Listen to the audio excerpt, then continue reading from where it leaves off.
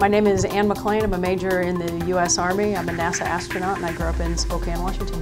I think education is absolutely the foundation for everything that I do. I think of it like education put the tools in the toolbox, and now I have this array of different tools that I can reach in and use to solve different problems. At NASA, we're faced every day with questions that we don't know the answers to, and we're faced with situations, knowing that there's situations out there that we don't even know the questions to ask. And so being comfortable in that realm and being able to have all the tools that you can, understand what people before you did, all of that came through my education, and I absolutely use it every day. If you're not scared about a step that you're making, then you're staying inside your comfort zone. And whose dreams are in their comfort zone?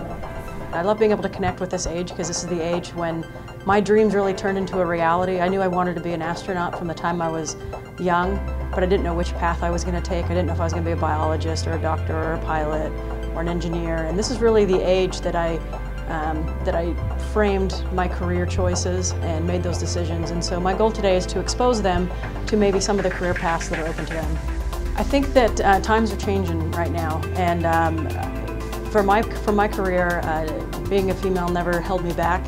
And that's what I want to tell all of the young women. In case that in the back of their mind they think that they can't do something, I want to remind them that they can. And not only that they can, but the bar is extremely high for them. We need them to be thinkers and creators and explorers and scientists and mathematicians. And if we're going to do something bold as a country like get to Mars, then we're going to need them to be on our team.